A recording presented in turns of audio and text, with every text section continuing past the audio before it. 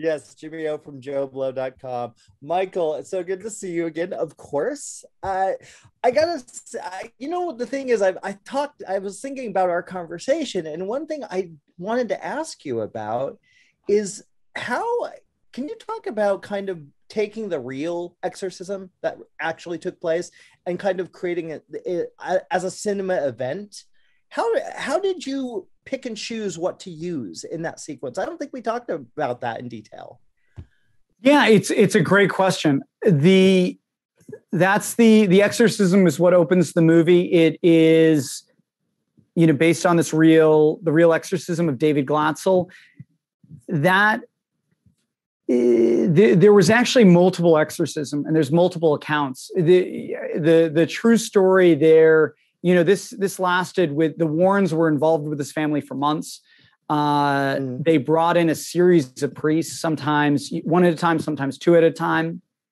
And there was a total of 6 priests that went through the house. And so everyone has varying accounts because everyone experienced something different. Some of the one of the things that both the priests, the Warrens, Arnie and Debbie do talk about is him levitating, him speaking in Latin, really these extraordinary things that really defy. I mean, you've heard the recording, of course. Yeah, you saw the. Oh yeah, you showed me, man. Yeah. I think that when we were looking at it,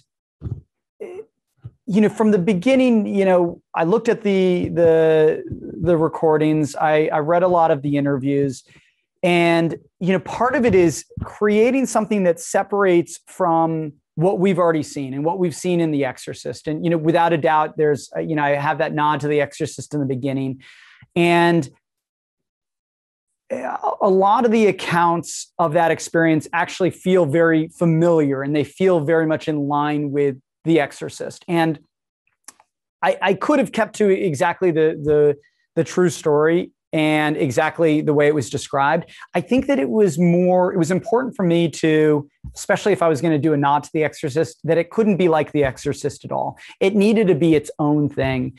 And we really were kicking the tires on, how do we do that? How do we create something that is this child is being tortured. This child is being ripped apart from the inside. And how do we do it in a way that we haven't seen before? And that becomes very tricky because there is this great legacy of not just The Exorcist, but we've seen so many exorcisms in films, and especially in the first Conjuring and, many, many others. So how do we make it feel real and tactile and also in camera? I think that the Conjuring movies have set up that expectation that if you're going to do it, you got to do it for real. There needs to be something that's real and tactile and in camera. And so we started talking about just different approaches.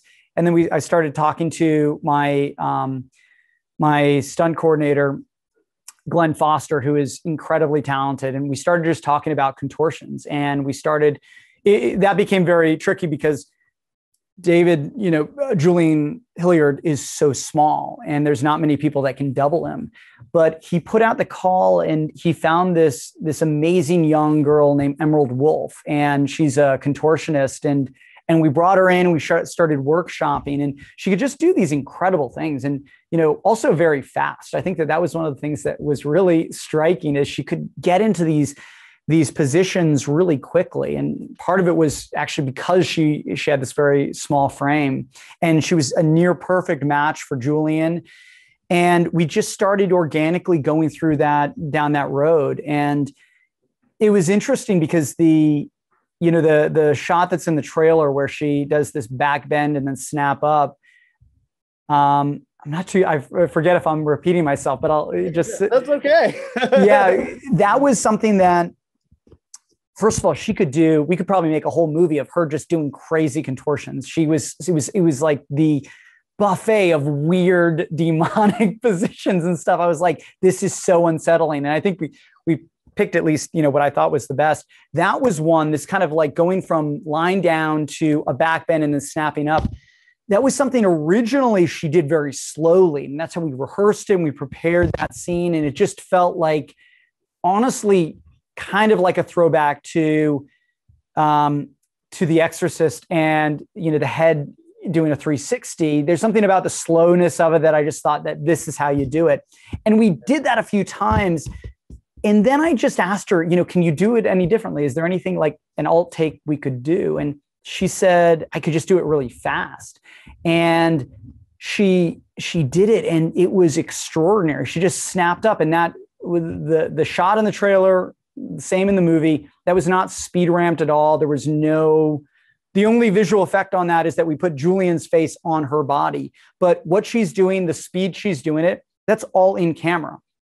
And I think that you can feel it. You can feel it when you see it. And there's also something about it, the fact that it does go so quick, that it doesn't, we're almost not showing off. We're just being ruthless in how we're torturing this poor child. That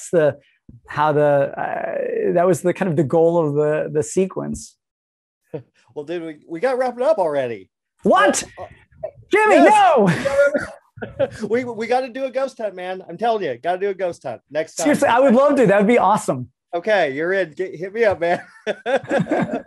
I can't believe it was that short. I honestly could talk to you for so much longer. That was such a blast. I love that podcast, man. It was so great to talk to you. Thank you so much, dude. You are the best. And I look forward to continuing our conversation. Yeah, totally. Very much. No, that was too short. It was. I was like, wait, we just got started. I feel